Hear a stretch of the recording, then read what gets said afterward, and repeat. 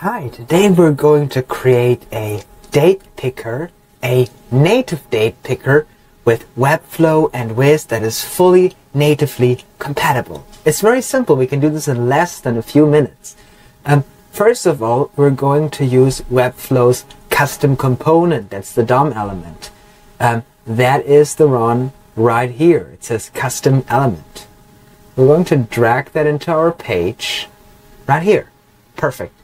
And yeah, let's start changing it up. We're going to change the tag to input, like this. Oh, it did diff. Why did it diff?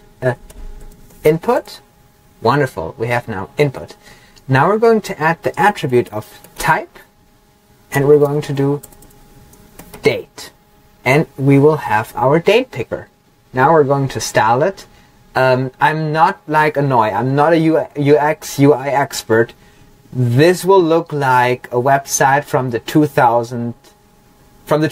So please excuse me about that. But let's do 0.5 rem, so you can style it however you want. Right here. Annoy would do that magnificent. I am doing it okay. Yeah, and then you can change the background a bit.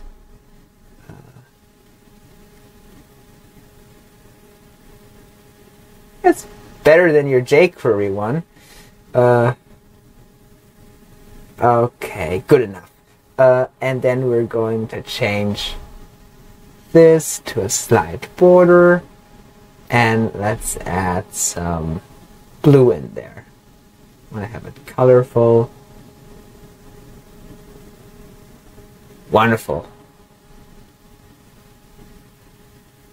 It's perfect. Here you go. And now we can even change the text for this element.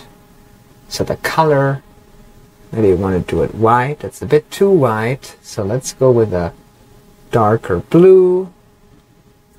Perfect. Here you go. So again, you can style this however you want, but this is now the input. Now we just want to apply a Wized attribute in here. Let's call this input date. Right here, we're going to publish the project. Again, not a UX designer, UI, UX. It will look like a website in the 2000s, but this is not Webflow or Wized. This is just me. Here you go. We can select the date. Okay, perfect. So that's working. We have that in here. And yeah, let's go on the 31st January and we have this in the data store. I hope that this helped you. And yeah, please let me know if you have any questions. And I'm excited to see all your exciting projects. Thank you so much. Bye-bye.